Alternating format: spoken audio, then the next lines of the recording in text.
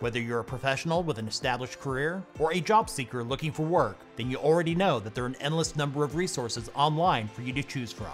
Instead of showing you the mainstream websites most people know about, I will share with you 10 lesser known websites we've personally used, offering the tools and resources that can help you in your professional life. And we're starting right now.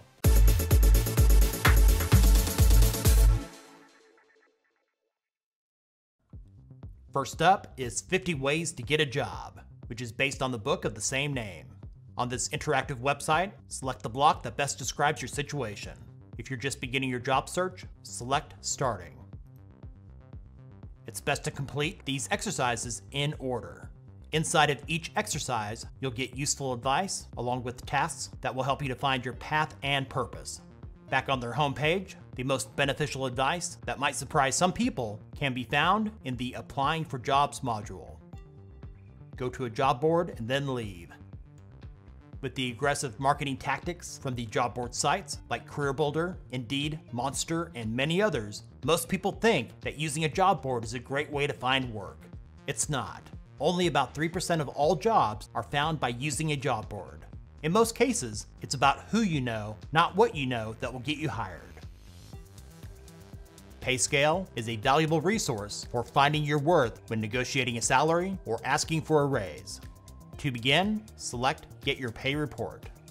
Here you have the choice to select salary information for your current job, a job offer you're evaluating, or just exploring for a job that's not your own. In this example, I'll select Current Job. For this page and those that follow, just fill in your information. When you're done, it will display a report showing your current pay, your difference from median, your market worth over time, and other information that will help to determine how much you should be getting paid.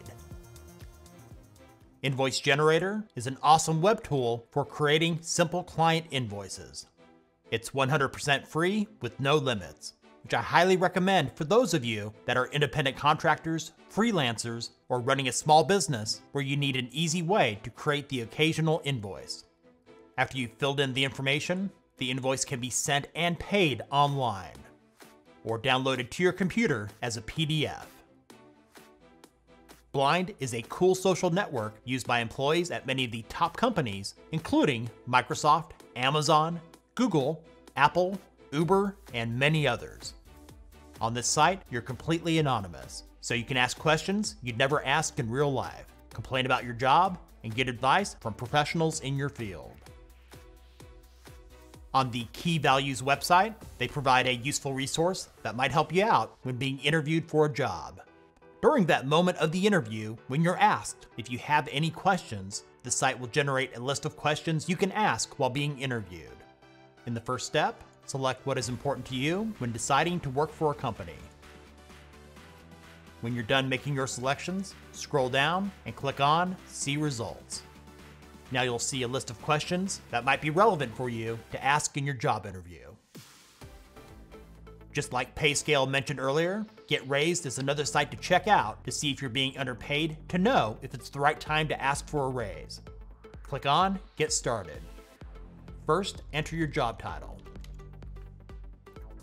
On this page and those that follow, the information you enter will auto-populate in the raise request form listed below. After you have completed entering your information on each page, it will let you know if you're being underpaid and whether or not you should ask for a raise at this time. This will be a quick one. Power Searching with Google offers self-paced courses that will teach you tips and tricks to help you succeed at work when using Google Search. If you use DuckDuckGo, Bing, or any other search engine, some of these tips might be beneficial for you as well. Meetup is a great site for expanding your network and connecting with other people that share your same interests. While many of the events are free, some of the meetups do cost money. Many years ago, Meetup was completely free. If you want to become an organizer of events, the starting costs are now $30 per month.